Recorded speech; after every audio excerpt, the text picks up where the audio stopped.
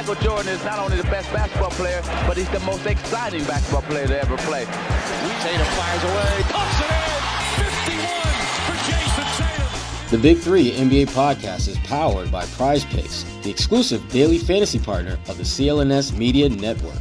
Hi, everyone. Welcome to the Big Three NBA podcast. Right before we started recording, Gary and Sherrod started some beef. Have you two settled? I'm good. I'm like Usher. I'm good. Not Usher, really? Usher? Okay. Not good, but I'm good. Your references. Okay. Gary, how are you feeling? It's 2024. I'm trying to be better, like Sherrod said. Yo, until next year, he's never letting that up. No. Nope. I'm trying to be better. I hate this dude. 2024. No. Gotta bring some positivity in his life. And what does he do? You know me. Don't worry. You two will agree on something throughout this podcast episode. I am sure of it. Let's get into the Celtics. They lose 104-91 to the Bucks. Milwaukee snapping a 4-game losing skid for themselves. The Celtics, no Horford, no Porzingis. Tatum and Brown combined for 7 turnovers. What is the level of concern for this loss? The series is now tied 2-2 for the season for those two teams. Of course, two of the better teams in the East. So what do you make of that loss? None. Nothing. I have no concern about that loss. Because even though Milwaukee, obviously, they did enough and played much better than they normally do, that team is very problematic. I still see them as having some problems. And remember, Porzingis and Al Horford, it's not like that was just some end of the bench cats that they didn't play. Every game at this point it just doesn't have the significance for the Celtics as it does their opponents. I mean, Milwaukee needed that game so much more than Boston did. And I just remember after the horn sounded and the camera is panning on Doc Rivers, and he did not look like a guy that was happy. He looked like a guy that was more relieved that they won than anything else. And I think that's kind of where they are right now, because there are some concerns about this Milwaukee team internally about what they can do in the playoffs, because you look at what Doc took this team over and you look at where they were in terms of rankings and status at both ends of the floor. And their record has been mediocre, and their play offensively and defensively has been mediocre. And so that is not exactly the way you want to go into the playoffs, because if you're talking about the top 4 seeds in the East, who's the one team that most teams that are on the bottom side of that want to play, it's Milwaukee, because they look extremely vulnerable. Yeah, I wasn't as concerned. I did not like the way they started, allowing 37 points in the first, like just kind of getting smacked. But Milwaukee scored 37 points in the first quarter, and I think scored 67 points in the final 3. So the defense stepped up. And I think they just missed a lot of shots. Jaylen Brown was just not good offensively. Derek White just didn't look is good either. And I'm not saying, they're going to have a bad play. Nothing like that. It was just a game. They weren't as engaged. But I did think it was good for them to rally and not lose by 50. And then with 5-6 minutes left, he pulled the starters and was like, okay, you got us. And, it was just a game that I think it was very vanilla, their offense. They didn't show them anything. They didn't play their top 2 bigs. So we'll see if I don't think this has much significance for the future in terms of like the matchups. But the Celtics are going to have to, if they're, face Milwaukee, probably going to have to win a game in Milwaukee. I know they have home court advantage, but you got to think the Bucks will be good enough to win a game at the Garden. And so the Celtics are probably going to have to win a game in Milwaukee if those two face in the playoffs, because I would think the Bucks are not going to lose all 4 games or whatever in Boston. They're good enough to win on the road, especially if Giannis is healthy. We'll see about that. So I wasn't concerned or, I'm worried or, this is a bad sign or anything. It's a late season game that meant nothing. And I thought it was good they came back and rallied some and made it a competitive game as opposed to just getting wasted. But nobody, Tatum was pretty decent, but nobody. Hauser's in a big slump. White and Brown. Jaylen missed a ton of layups and just tried to take a lot of shots early, and none of them were going in. He just wasn't very good. So you just shake it off and try to 3 games left. You got the Knicks coming in. They're playing for something, so it's another competitive game. But I think they'll try to finish strong now, and then probably that Sunday afternoon game against Washington, play basically the Maine Celtics, the Maine Red Claws / Celtics. We'll see if they win their championship because they're in the championship now. Exactly. Coming off a title, we'll see. They need one more win, and probably that game against the Wizards. You mentioned Giannis. I didn't mention, should have mentioned this off the top though, but he left that game, was helped off with a calf injury. It's reported that it was he avoided Achilles damage, which is obviously good, but there's also no timetable for his return. So looking ahead to the playoffs, for Milwaukee, obviously that's a high level of concern, but what do you think this could possibly mean for Boston? Gary. I mean, calf strains are no joke. Mm-hmm. Marcus Smart, I think, missed 6 weeks with a calf strain a couple years ago. Damian Lillard was like, well, it'll be like a week or two. Like, this is the calf. Like, that's the central pushing off muscle, especially with Giannis, who plays with such force. So, and as much as, I'm glad it's not an Achilles, and everybody after the game was an expert on Achilles injuries and when I tore my Achilles when I was playing in high school soccer, this is how it looked. Like, stop it when you see an injury and then you got to go back to your damn athletic days playing with the junior peewees, Blue Jays in Little League Baseball, and that's how it looked when you did. Stop that, folks. Let the injury did not tear his Achilles. Everybody else last night was a damn Achilles expert. Stop it. You did not. I know you tore your Achilles. It was painful. You ain't Giannis. You were also 7. So stop it with the this is how it looked when I did it. Anyway. Yeah. So calf strains are still serious. And so I can't see him being back. Oh, he'll be back in a week. Really? You got to, first of all, you got to lay off the injury for a while, let the calf heal. Then you got to start pushing off, pushing off a step, basically stepping up things. You got to work the muscle back. Then you've got to jog. Then you've got to run. That's a process. This is not an injury he could just shake off. This is something serious because you don't want to tear the calf muscle. If you guys remember, Karl-Anthony Towns missed 6 weeks. Not this season, but last season with a calf strain. This is a serious injury. I'm not saying he's going to miss 6 weeks, but the whole premise of he'll be back in a week and a half. No. That's not, yeah. No. Mm-hmm. Yeah. I mean, if you're Milwaukee, you ain't feeling good this morning. I don't care what the doctors tell you. I don't care what Giannis tells you. The way his game is built, this is probably the worst case injury he could have. His game is built so much on his ability to just simply out athletic you with his athleticism and his power, just playing above the rim and getting to the rim. And this is one of those injuries that will it'll put the brakes on that real quick. You see a lot of guys are able to deal with this injury who are slow, athletes who aren't exactly the most mobile players. They can kind of navigate the way through this, but we will not see Giannis before the playoffs, and even then he may miss a game or two. This typically, even if it's a strain, you're probably looking at a couple weeks just to be on the safe side, that you won't see him out there. And again, that's not Dr. Blakely. That's just knowing folks who've had this injury, who played in the league, who are actual pro athletes. So I don't know where Gary was getting his numbers from, but that's where I get mine from. Just looking at guys who played the game. I get mine from Dr. Blakely. That dude, man, he's something else. He's board certified. Exactly. Board listening to Gary Washburn. Blue Cross Blue Shield. Story. You got your PPO? Yeah. Oh my gosh. I got your PPO. Punk mother blanket. Anyway, it's going to be a couple weeks before we see Giannis at the earliest. We'll see him at the beginning of the playoffs. And I don't think my gut tells me, depending on who they're playing, I think he misses the first round. I think he misses this is your franchise. There may not be a round after the first round if you miss it, Gary. If they play the right team. But this is your franchise player because this injury is it's like a hamstring. It's so susceptible to restraining.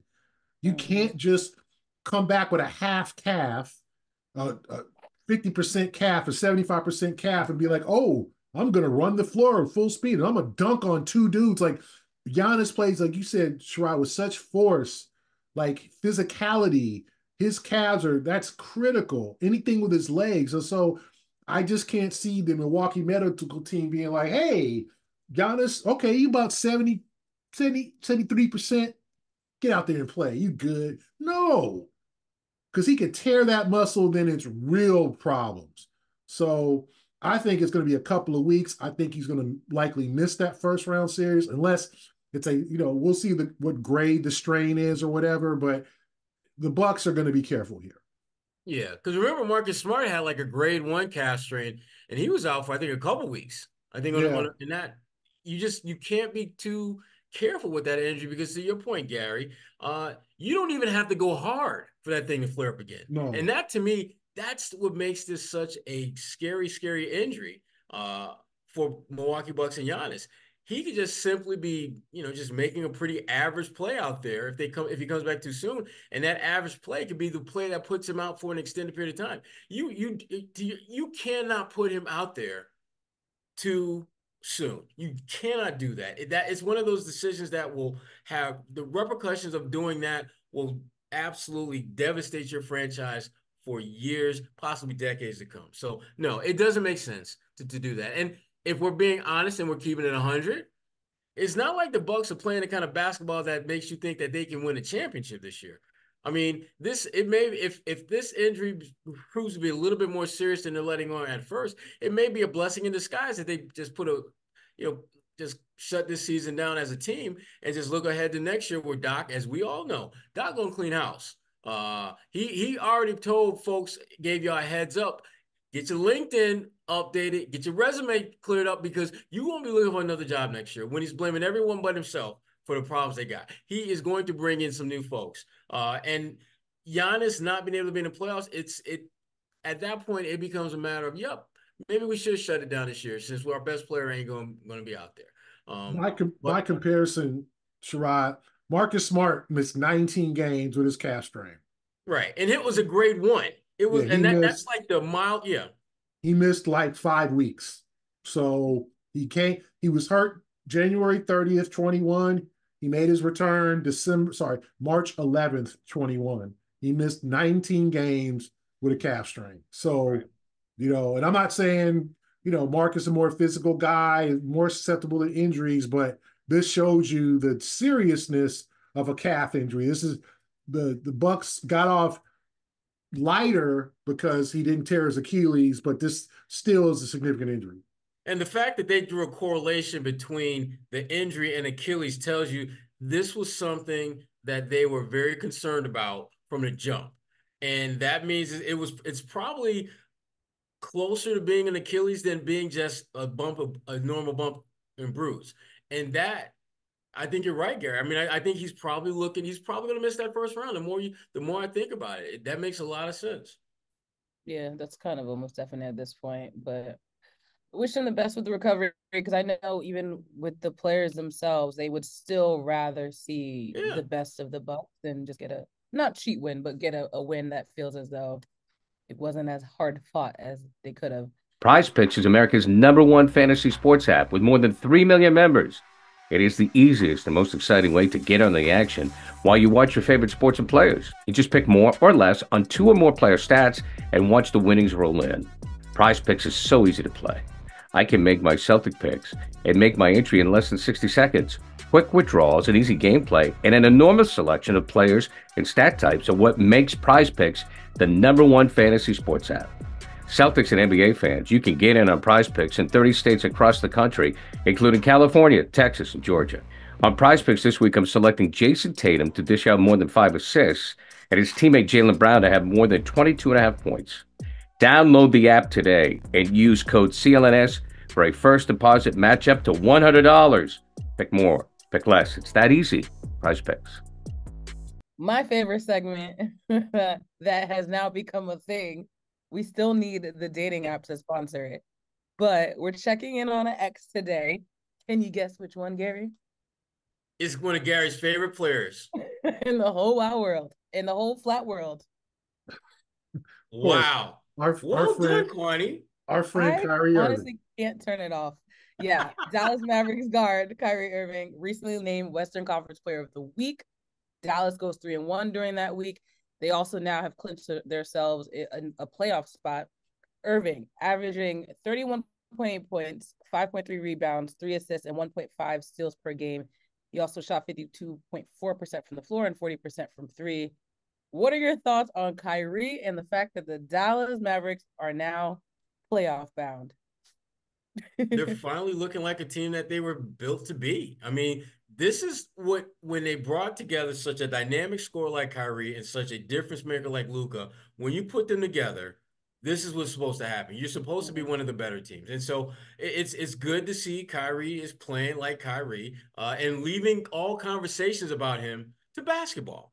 We're not talking about, we're not talking flat world. We're not talking about, movies and that he's liking. And we're not talking about any of that kind of stuff. We're talking about him breaking ankles, Dallas winning games, positioning himself for the playoffs. This is what he really, I think, has to make the rest of his career about. Is just make it about basketball. That doesn't mean you don't comment or chime in on things outside of that, but those things can't be what defines your impact on the game. Because if we're talking about that stuff, that probably means you ain't balling out. And if you ain't balling out, then what the hell, what are you doing? What are you doing? So it's good to see Kyrie getting back to doing Kyrie-like things, which is just absolutely being, one of the best players in the game. Yeah, I think it's finally worked. Him and Luka have created a symmetry there. It took him a while, and I think both of them wanted to work. And I think, in all honesty, with Kyrie, he just turned 32, which means his clock is starting to tick on his career in terms of like he doesn't have 10 years left. And I think he wants to preserve and play as long as he can. And you can't play in this league if you're a problem. Like the league gets rid of its problems. The league will push aside its problems. If you are a problem, you got to eliminate those problems in order to remain in the league. If the league finds you're a problem, it will find a way to get rid of you. And I think Kyrie was a real problem in Brooklyn. He got out of Brooklyn. He's kept his beliefs. And I'm not saying don't keep your beliefs to yourself and shut up and all that, shut up and dribble. What I'm saying is you can be open about your beliefs, but still ball. You're a ball player. People pay to see you ball, not take games off. You say you love the game, then love the game, and the game will love you back. And I just think with Kyrie, he's finally seems like he's loving the game again. The game's loving him back. He's a fun player to watch. We all know dude's great, crazy talented. Like nobody can turn around and say he's not a top 75 player. You can't. You only say it because of his problem. We haven't seen a player like him maybe since Isaiah Thomas, the original Isaiah Thomas, like ball handling, using either hand, just his artistry with the ball, his ability to shoot, his ability to score on big, like all that stuff. I mean, even in time in Boston, I would watch him work out before games and stuff he worked on. Just his left, shooting that left off the glass. I mean, repetitive things that was just like, man, what is like a artist at work. Now, his personal issues and maybe his lack of desire to play and some of the things got in the way of that. And he made some poor decisions, really poor decisions. But he's still a young man. He put that in his past. He didn't hurt anybody in terms of physically hurt anybody. He made some bad decisions and he offended some people that he did not need to offend. And hopefully he's apologetic and he's moved on. And I think the fun part is seeing him hoop. That's what we want to see. That's what we want to see. Now, if he wants to speak out, you can speak out on your own time, speak out in the off season. You can dedicate, because we all know he's giving his money to the WNBA. He's giving his money to victims of police violence. He's donated to funerals. He's donated to a lot of things he doesn't talk about. He's a very, philanthropic person, right? He gives away a lot. He does a lot for the community. I'm not saying he's a saint. He's not. But I think he's done some things. And I said, it just sounds like he said, you know what? I need to keep my job. I love the game and I want to give back. And we ain't talking about this BS anymore that, him taking 2 weeks off and being on Zoom call. We're not talking about that anymore. We're talking about hooping. We're talking about him and the Mavericks, taking them to the finals. That's what we're talking about. And I think we all enjoy that. Absolutely. That was a very wholesome checking in on the X. Well done. We have one well more, done. though, Kwani. Who's coming back to Boston on Friday? Wait, who they play Friday? Tell her, Gary. Wait, I want to guess. Well, tell me. Whatever. I'm wasting people's time. Who? I don't even know who they're playing. Oh, yeah, duh. Grant Williams. Thanks, Kwani. I didn't know who they're playing. I'm sorry. Goodness, I'm not perfect. I'm shocking. Yes, She the just Charlotte. I'm not perfect. I'm not perfect. Shocking. Shocking. Yes, Grant Williams. We've talked about him a lot. We did. First game back in Boston. Is he getting a and tribute we didn't video? talk about the kind of awkward situation when the Blazers came in where they did kind of the Robert, yeah. Well, they combined Banton, Brogdon, and Robert Williams in the same. They didn't. Apparently, Robert Williams did not want a video. Did they get a pick? I didn't know they got to. Like, I guess he said he didn't want a video. So they did kind of a picture, and then they put him on the screen with Brogdon and Banton, and Robert got a nice round of applause. And I think Brogdon's still mad about the trade. He was there. Oh, he's still salty. Yeah. So you could tell he was not, it was just like, awkward. It was one of your more awkward comebacks because, I think they really wanted to honor Robert and do the community thing, showing with the kids and Duncan and all that. And I guess apparently he said he did not want a tribute video. And so it was like, let's put him on the screen and then mention Brogdon and Delano Banton too, which was kind of just squished into. I guess it does make it awkward if you give Rob a video and the other. Well, obviously the other two wouldn't necessarily get one. No, you wouldn't get Malcolm a video. Where were you going to get footage for Banton? No, that exactly. video would have been what, like 6 seconds? 0 images found. It would have been a gallery. Yeah, they would have had a bunch of still images. They would have a bunch of still images and had to make a gallery. I wonder if that's why, though, that maybe Rob decided. I don't know. I don't know. You know what, though? I'm sure him and Brogdon have talked. I'm sure that Robert wasn't happy with the trade as much as he's, in Portland now and he seems okay. I'm sure he wasn't thrilled to just get moved away like that. Yeah. So maybe he was just, but there's a reason they all came to Boston. They didn't have to come to Boston. He's not playing. That's a good point. Neither is Malcolm. Malcolm is not playing the rest of the season. Robert Williams not playing the rest of the season. So why y'all come? And if anything, y'all could have stayed in the watch the game from the locker room. So the alternative was to stay in Portland. Yeah, no, they could have made the trip, Sherrod, but they also could have watched the game from the locker room. They could have, but that would have brought more attention to them than they would want. Because then it's just like, why aren't you out with your team? Brogdon is still salty because I can understand why. You went from being a guy that wins 6th Man of the Year on a team that's a title contender. You get an injury in the playoffs, aren't yourself. And so what happens? They trade you to one of the worst teams in the NBA. And if you're Rob Williams, you're not playing now. I think if Robert was healthy enough to play, he would have been cool with a tribute video because he would have been playing. But one of the many reasons why they were willing to trade him is exactly for what he is doing now, which is nothing because of injuries. The only dude who was as happy Georgia to be in the building was Ben because he's just like, y'all gave me away for like, y'all didn't even give me away for peanuts. Y'all gave me away for peanut shells. There wasn't even no peanuts in that boy. So he come back, he dropping 16, 17, 18 points a game on a bad team, and that's great. I'm happy for him. But the other two, I understand why they didn't want, and they were different about it because they didn't leave on their own accord. They didn't go to a better situation, and they not playing. So if you're Rob, it's like, y'all giving me this tribute video, and and it's a reminder of why they traded you. You're going to see all them dunks, and that's like, yeah, that's what I used to do. Damn, I can't even do that right now. Can't even do it now. And Malcolm, again, I love his professionalism, but he's still human.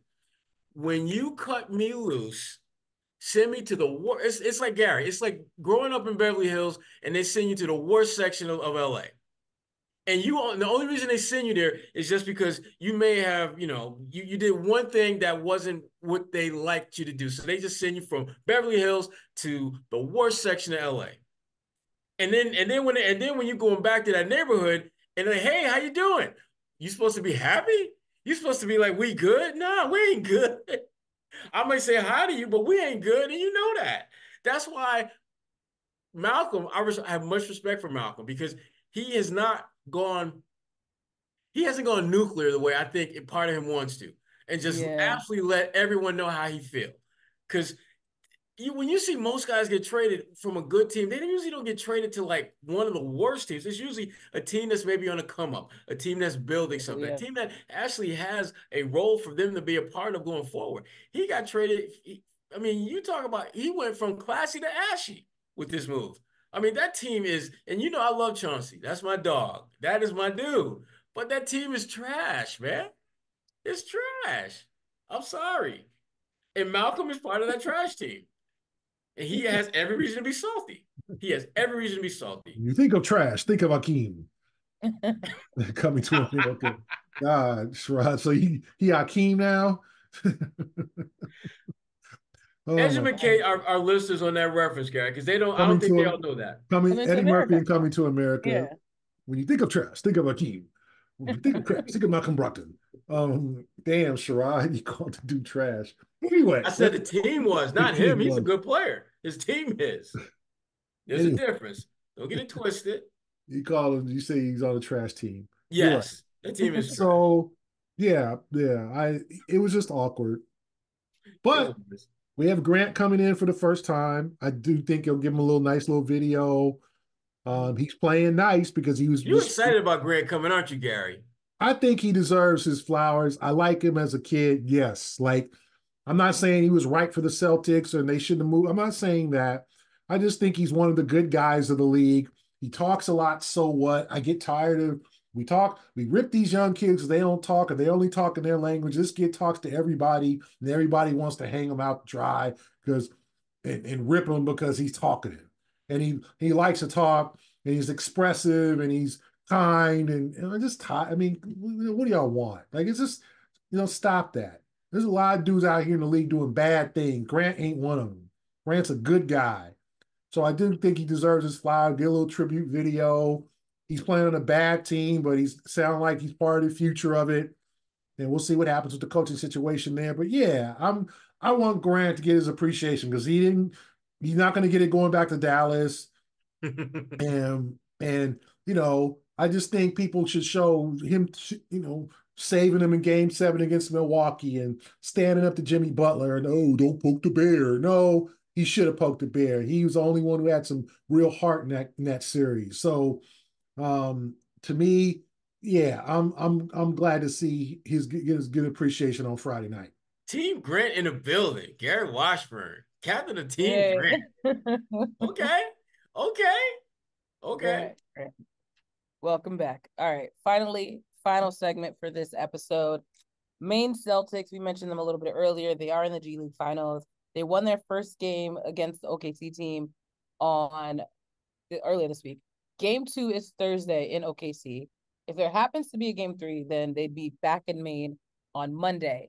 So let's play some pick and roll really quickly. J.D. Davison, 23 points, 12 assists. Drew Peterson, 20 points, 11 rebounds, and 5 assists. Neemias Queta, 20 points, 13 rebounds, and 3 blocks. It won't happen this year, but who do you think will crack the Celtics rotation from those 3? Who you got, Gary? Oh, wow. I think the only reason I won't say Queta is because I just think everybody's going to be back next year. I don't know what they'll do with Cornette, but I think they really like Cornette, so he'll be like the 4th center, but he'll get a shot. Davidson, I'm still intrigued by. I know that, it's been 2 years. They've got to bring him back on an NBA deal. Next year, there's no more 2-ways for him in Boston. He'd have to go somewhere else to get a 2-way. So I think it's put up or shut up for J.D. Davison, I think obviously he's done everything they've asked him to do. What are they going to do with him? Are they going to bring him back on one of those, 4-year, $10 million deals, 2-year guarantee, that you sign the second round picks, the one they like to sign to Jordan Walsh. They got to figure it out. But I'm intrigued by JD Davidson. I think he made progress in the 2 years. I'd give him a shot. Remember, they just learned, not a hard lesson, but a lesson about just giving away a guy like Delano Banton, because that dude looks like a completely different player than he was in Boston. And I know he wasn't going to play a whole lot, but you don't like to give guys away like that who in Portland's like, oh, damn, okay. Now, when they're completely healthy next to it with Anthony Simons and Shaedon Sharpe and Jeremy Grant and all those guys, how much will he play? We don't know. Will he get into the rotation? Will he be an 8th or 7th man? Maybe. I don't see him starting, and Scoot Henderson and those guys. But he's proven to be better than anybody thought. And I just think you don't want to have that happen with Davidson, where you let him go somewhere else and find himself. So you give Davidson all the shot. Drew Peterson, I don't know a lot about. I think he's a guy who's a shooter. You don't want to give away shooters either. But I say Davidson. This is tough. This was a real tough one for me because with Davidson, the thing that's out there is Drew Holiday and that 37 million player option that he can pick up for next year, and just how that plays out, I think will impact at some degree what you do with Davidson. Peterson, I've watched maybe 5 or 6 of the Maine Celtics games this year, and he ain't bad. I mean, he can shoot it obviously, but he can rebound. He's a little bit more physical than I thought I would see from him. So I'm leaning more towards Peterson than just because I think there's a clearer path for him to get on the floor. Yeah. Sam Hauser has a team option next year for like $2 million. Celtics going to pick that up. There's no doubt about it. But Sam is probably going to be in the market to make way more money than that on his next deal. I think it's fair to say that. And the Celtics, by having Peterson around, you've got a guy that you can basically plug and play into a hole that already exists and a role that he already has an understanding of what's going to be expected of him, knowing that he will be potentially replacing a guy who found his niche with that group. Because Tatum and Brown, they ain't going nowhere. They ain't going nowhere. You got to figure out who are the pieces that we can fill in behind them. And Peterson, I think Peterson's going to get a shot to play a little bit next year, but the following year, I think he's going to be someone that will be in their rotation. And I can't say 2 years from now, I feel Davidson is going to be in a rotation. Cade is going to be in a rotation. I think they'll compete, but I think Peterson has a legitimate shot because he has a skill that the Celtics are going to need, because I do think they're going to lose Sam after next season. So. Okay. Well. It looks like that's all the time we have for today. It's a shame that neither one of us picked Kada, and Kada the only one that got a real deal. Yeah. That's the funniest part. He the one that got the deal. Yeah. But you know what? I watched their game 1 against Oklahoma City in the finals, and I see why Kada does what he does when he gets in the NBA. He's trying to swat everything that goes up in the air. In the G League, you can do that because there's none but guards. Nobody's shooting but like little 6'4", 6'5" guards. So every shot they go up, you got a chance to swat it. But in the NBA, you got cats with 6'9" who are shooting shots, and guys that got up and under and head fakes and all that. Kada, I still think it's going to take him a minute to kind of adapt to the league, position himself. And let's not forget about Al. Al's going to be going into the last year of his deal next year, $9.5 million. Is he going to look to play beyond that? And if so, will he be looking for a reduced role? Will he become like, their what's my man down in Miami, Gary's guy, who never played? Haslam? Yeah, will he become their Haslam? Where, he just, nice suits and, into the bench. Good morale. Go. I don't know. Awesome. But I can't see Kada cracking the rotation in the next year or two. I can't. He may compete. He'll compete for it, but he won't crack it. And Gary's boy Luke, I don't know what they're gonna do with Luke, because X is coming. X is coming for the minutes. So I don't know. Remember though, Sherrod, Drew Peterson will be 25 next year. So He might be who he is. He's shooting 37% from three in the G League. Mm-hmm. And JD Davison he's got to improve 26.6% from the three. So he's got to improve that shot in order to make and be a productive player. 68% from the line. So he's got to improve that shooting, but 8.6 assists, 5.4 rebounds. So he's putting in the work. I just hope he gets a look. But as I said, there's no pure answer because everybody is going to have issues next year making this team. Mm. Yeah, there's going to be some good players that going to be, they're going to have to update their LinkedIn. Yeah. Good players going to have to update their LinkedIn because they ain't going. It will not be Boston Celtics. Currently playing for Boston Celtics. Oh my gosh. On that note, we appreciate y'all listening to the Big Three NBA podcast. Subscribe, download, share with a friend. 3 more games left in the regular season, which means we're ramping up for the most important games. So you want to stick with us for all that insight. For Sherrod Blakely, Gary Washburn, I'm Kwani Lunis, the Big Three NBA podcast. We appreciate you listening. And again, come back next week.